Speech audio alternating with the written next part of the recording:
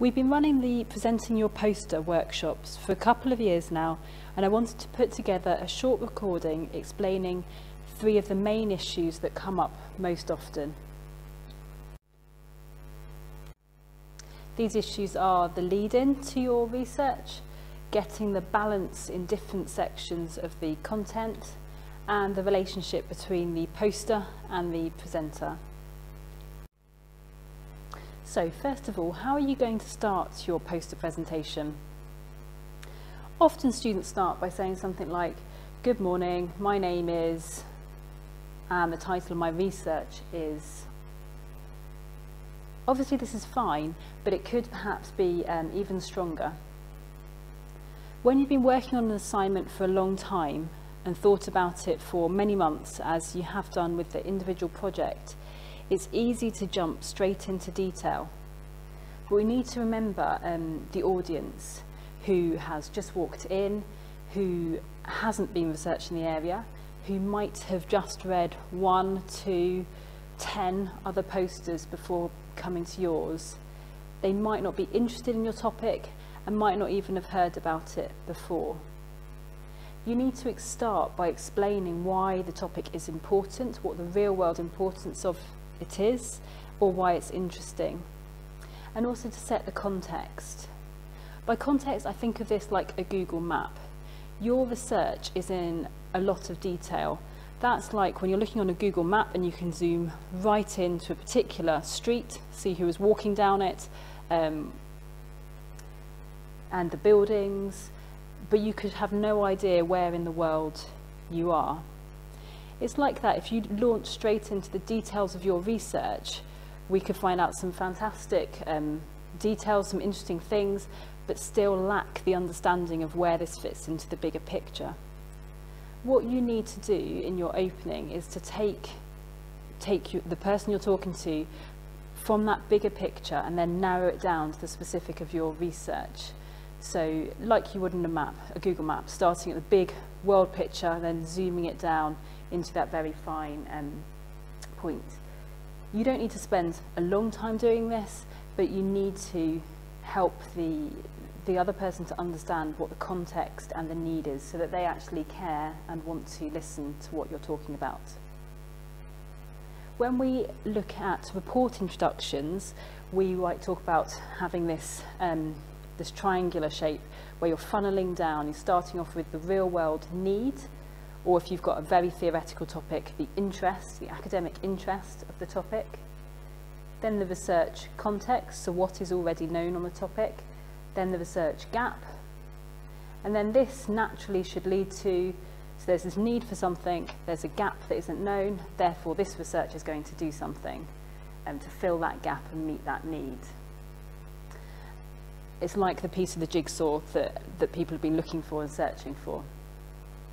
It will be like that in your poster presentation introduction, perhaps particularly emphasising the real world need and that gap coming through clearly, and obviously your hypotheses, your aims should be stated very, very clearly. Also the way in which you can do it, because it's spoken presentation supported by the poster, you could ask rhetorical questions. Have you ever, have you heard about, you probably know, those sorts of things, or using an image on your poster to help make the point.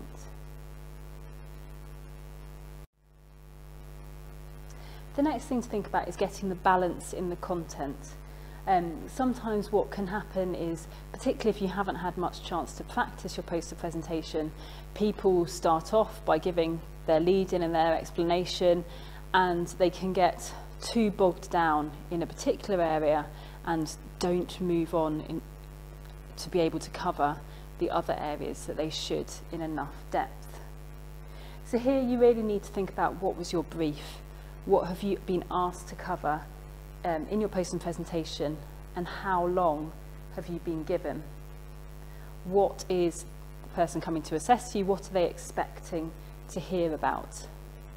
When you've broken that down and you know how long you've got, that can give you a rough idea of how much you'll have for each section.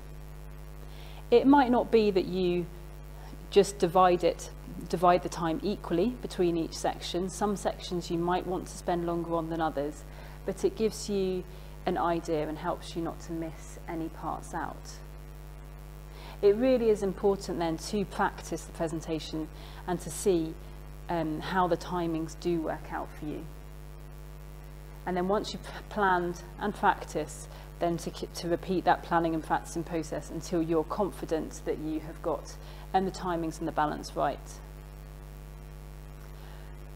If you had been asked, for example, to give a 5-minute presentation, it can also be a good idea to practice maybe a 1-minute or a 3-minute presentation, just so that you can be practicing your flexibility in explaining your project. As you've been working on it for a long time and you've written a report in it, you know a lot about the project and probably want to go into a lot of detail.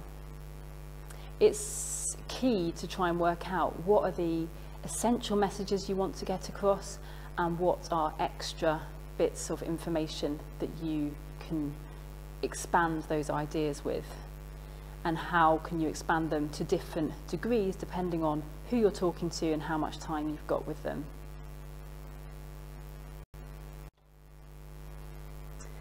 The next area to think about is the relationship between the poster and the presenter. The aim in a poster presentation is for the presenter to explain their research using the poster to support their explanations.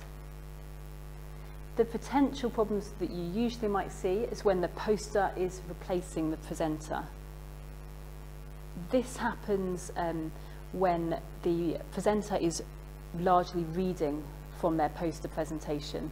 I'm sure we've all done it when the presenter's there, but actually you've started just reading what's on the screen or what's on a poster rather than listening to the person. The presenter needs to be adding extra value over what is on the poster.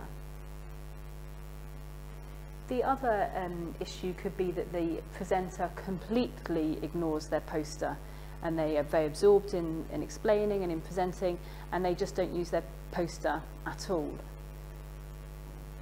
It's important to maybe think through how could your poster be a tool that you can use to explain things further, particularly maybe the images on it, and the images, graphs, which ones would be useful to you to use and when, and make sure that you really know where to find information quickly, if there are certain statistics or figures or showing trends, knowing where they are and thinking about how you might use them. And the last one is it obviously seems quite obvious, but it is one where we can make a mistake. Where are you going to stand in relation to your poster? One pitfall is that the presenter can end up talking to their poster rather than their audience, so turning their back so that they can read off the picture. So it's worth in advance practicing in your room, either recording yourself if you can, and seeing how you can use the images whilst also maintaining a good body language with the audience. It's also worth, when you get to the location where you're going to do your poster presentation, to again spend a few moments just thinking where exactly you will stand, so you're not standing in front of your poster. The room, you can be quite tightly packed in poster presentations, so you will need to think where would you be best standing to attract people to want to come and look at your poster, and also to not be blocking your poster. Here I've given the recommendation of looking at the videos of the 3-minute thesis competition. This is where you have PhD students explaining their research in just 3 minutes to an audience of people of different academic backgrounds.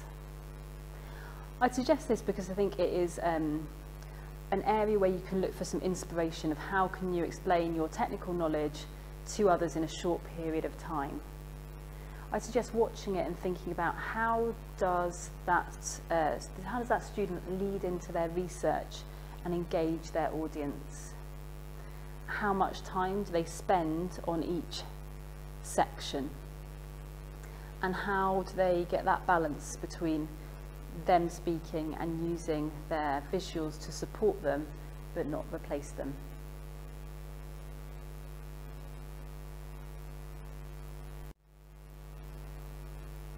So those are the key things really that I wanted to mention in this video: the importance of leading into your research, getting the balance between the different areas of content and practicing the timings on that, and also thinking about getting that relationship between the poster and the presenter right.